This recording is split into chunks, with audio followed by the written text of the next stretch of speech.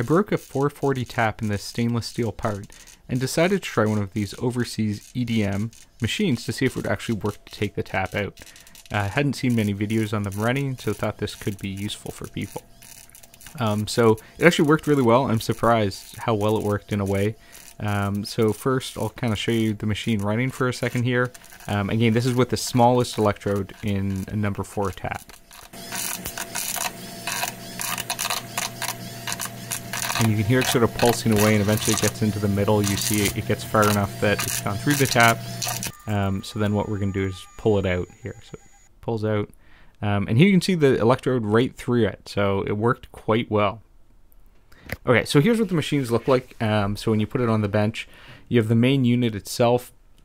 And it's got a bunch of switches for setting the current and stuff. It comes with some electrodes, which are just these brass rods. As well as this kind of drill chuck that's mounted on an electrically isolated part there, so that you can mount it into this magnetic holder it comes with. So most of the work is actually going to be in just setting up your workspace. So, you know, the holder looks something like this. You have one thing that's the power that's giving you the current pulse for the actual EDM, and one is the servo, they call it, which is just a little motor. The manual was a bit of a pleasant surprise. It's actually quite good. Goes through what size electrodes to use for various taps and drills you might be going through, and the current settings for it. Watch out, you will need some safety, considerations, because you are at 70 volts and you're generating a bunch of UV with the sparks potentially. So make sure you have the right protection, which I don't know if it goes through all of that. That's the only sort of concern. To give you an idea of what's inside the machine, what I'm going to do is I'll take it apart as well. So starting with the servo, they call it. This is the head that sort of pushes the electrode into the machine.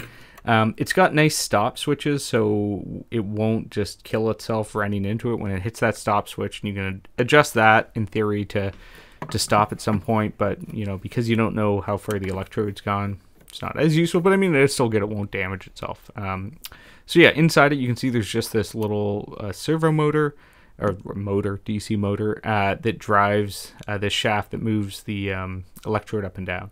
And the micro switches are just wired in series. So, it's a pretty straightforward design. There's no feedback at all besides just power, one way for up, power the other way for down. But I guess it works, well enough, as I found.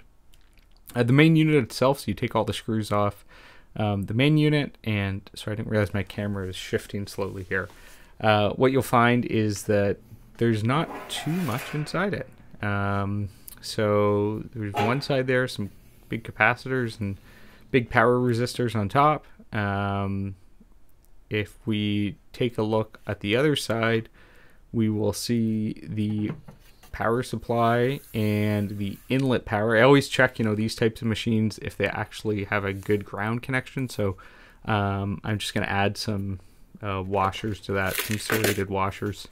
Always a good thing to check. So once that's done, happy to look at it some more. So you can see the power supply here. This is the main part. So you get 70 volts. It claims at 11 amps from this power supply, so that's what's used for the EDM electrode, and then 12 volts for the the servo motor presumably as well. Yeah, so that's kind of a key part of this, is that it's giving you the power out for that. You've got a bunch of the switches on the front side there that let you, we'll see in a second, switch in some different settings and stuff like that. You have this little driver board. So this is the actual driver board for the servo. That's about the only electronics, in the thing beside the power supply. So there's nothing on the back side of the board, just traces. So yeah, so it's a quite simple design actually. I think it's pretty interesting, for such a simple design, how they did it. Yeah, and you see the power resistors, 30 ohm resistors with a big fan up there. Yeah, flipping over to the other side, there's these capacitors. So they actually have a pretty high, like this 450 volt rating. They're being used for pulse, so that might be kind of some overrating of them. Or these are really just like motor start capacitors, so maybe they're just cheap.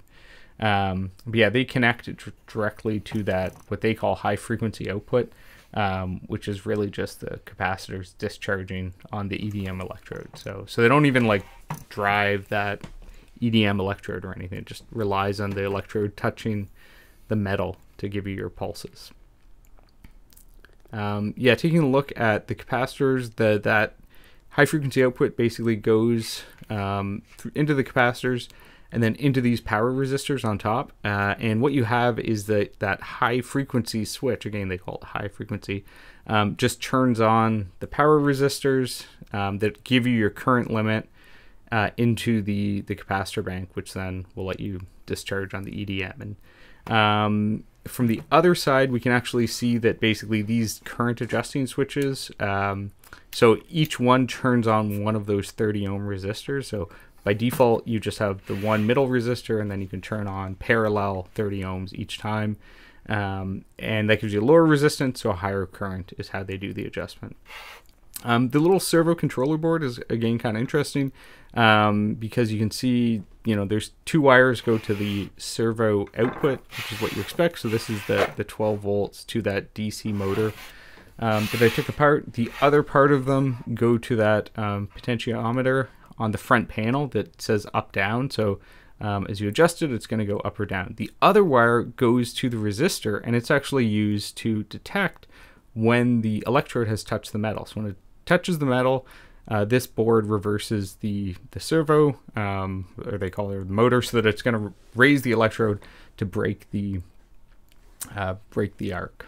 So yeah, this stepper switch, I don't fully know what it does. It just seems to parallel another capacitor in there. But yeah, so it actually works, as I said, amazingly well. So this was afterwards. I then realized the hole was too small to be practical, so I actually used the next size electrode and went through the thing, and yeah, it worked all quite well. So I'm just using fresh water in too. I was kind of lazy to do it all up.